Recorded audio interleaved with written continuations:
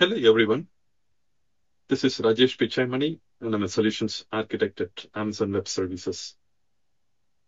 I'll be co-presenting with my colleague Chintan Patel on this topic of setting up Amazon Q business with Google Drive using the service account option. The walkthrough is going to be highlighting the scenario and going through the demo on different areas. One is from Google Cloud Console, another one in Google Workspace, and finally completing the configuration steps in Amazon Q console. We will close out with the references. The scenario is setting up Q for business option with Google Drive as the connector source.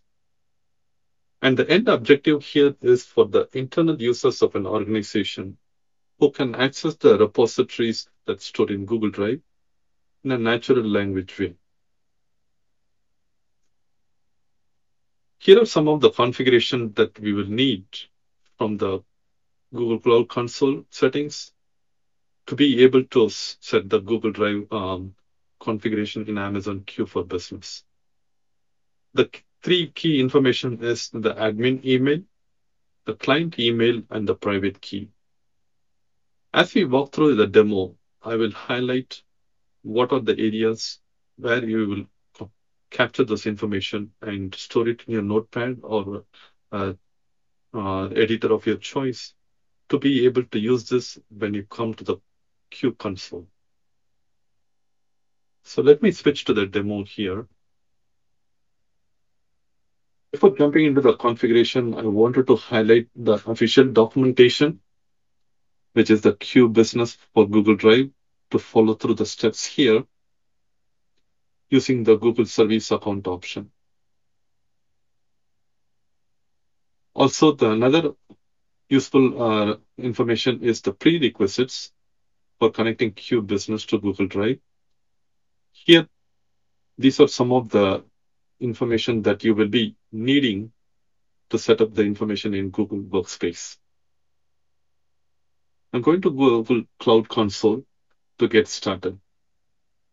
This is with the assumption that you as a user in your organization have the right permissions to access the Google Cloud Console and appropriate permissions and the rules.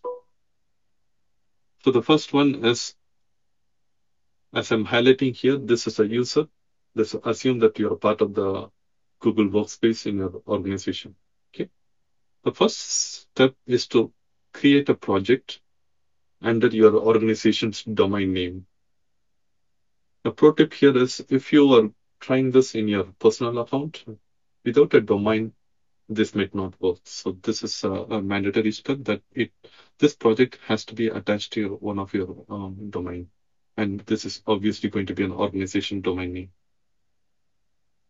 And that will be done through creating a project, give a project name, and then choose a organization and create it. Once you have selected this project and all of the configuration steps will be under this project.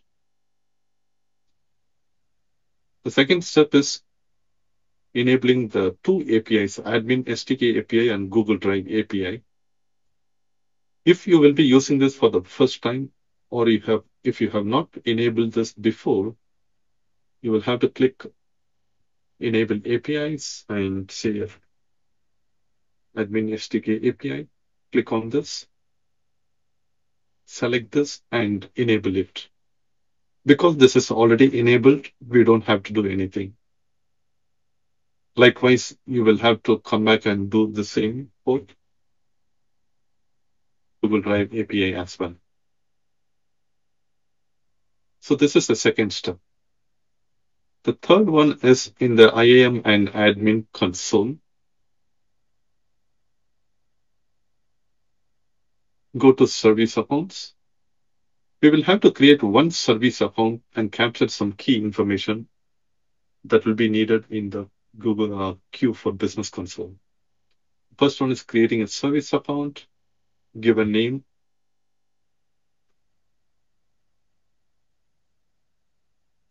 By giving the service account name, it automatically generates an email address, which is service account ID, and continue with create and continue and be done with that. After you have created, it looks something similar like this.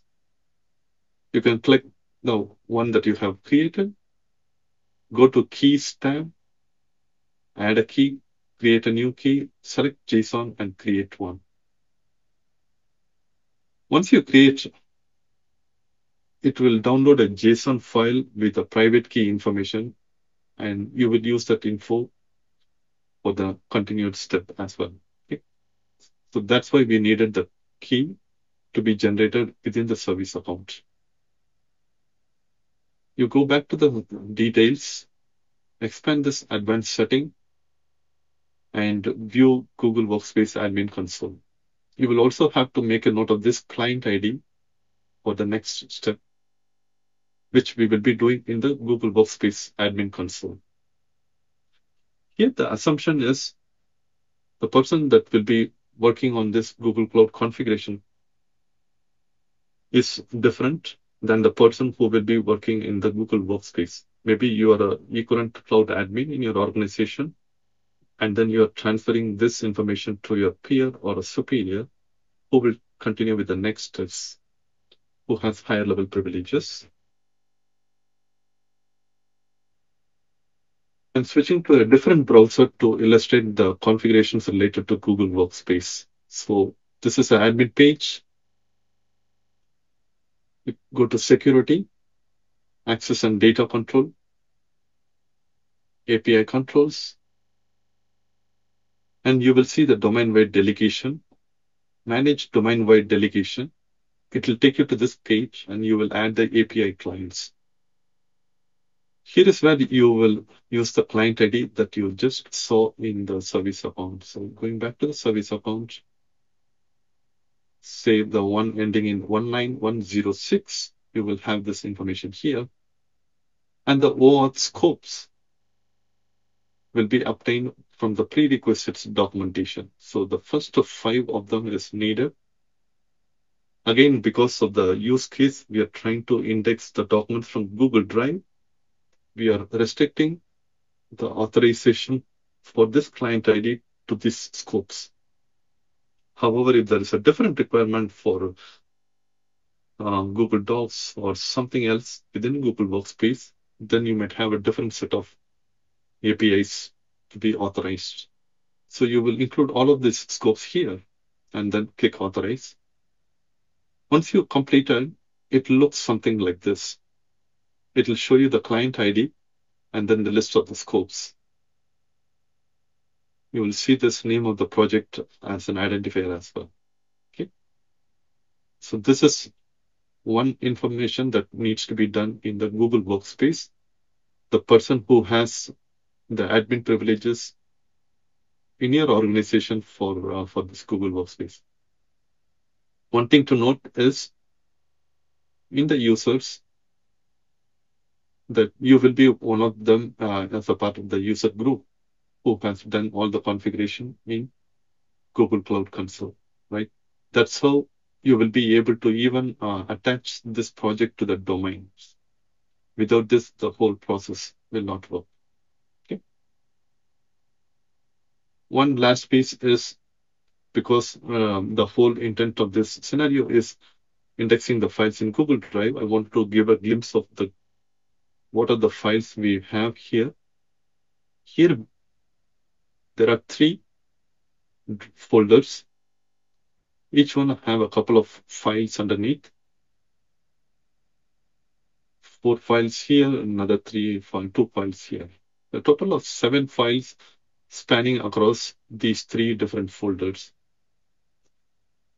And when we switch to the Q console and complete the configuration and start the scanning, you will be able to see all of those files indexed. Okay. That's a validation process here.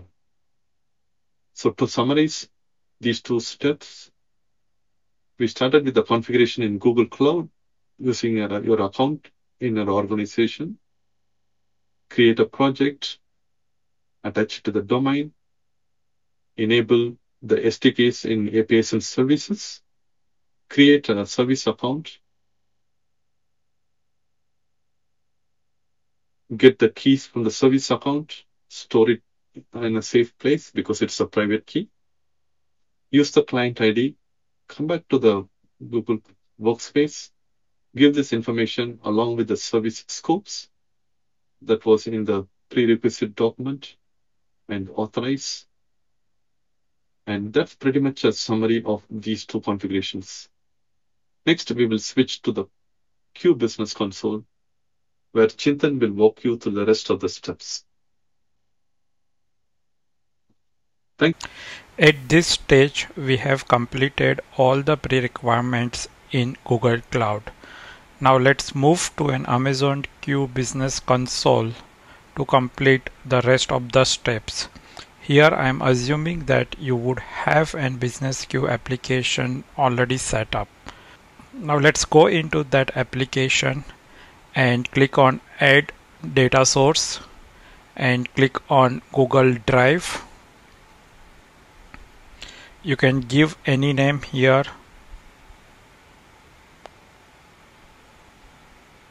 Now click on the AWS Secret Manager to add a new secret.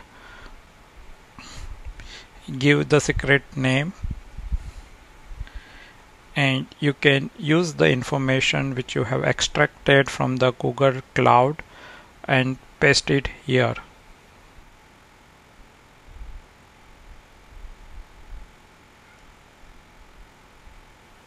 Now click on Save.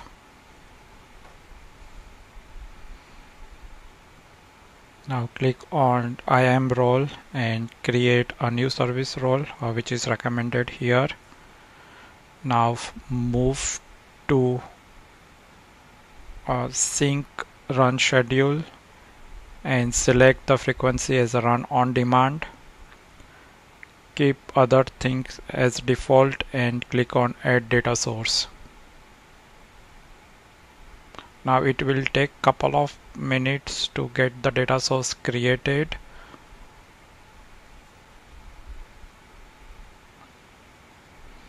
Now as you can see, the data source has been created.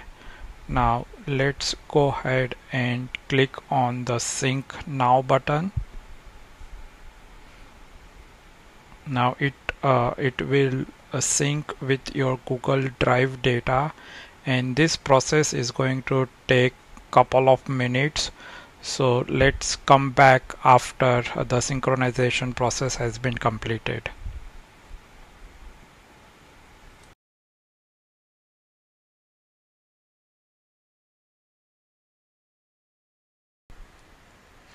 As you can see, the sync process has been completed and the 7 document has been added. Now let's look at the CloudWatch.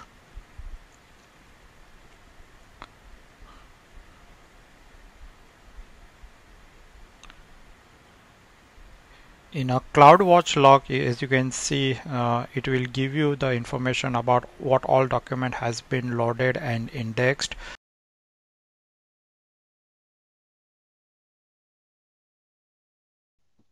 you, Chintan, for walking through the demo.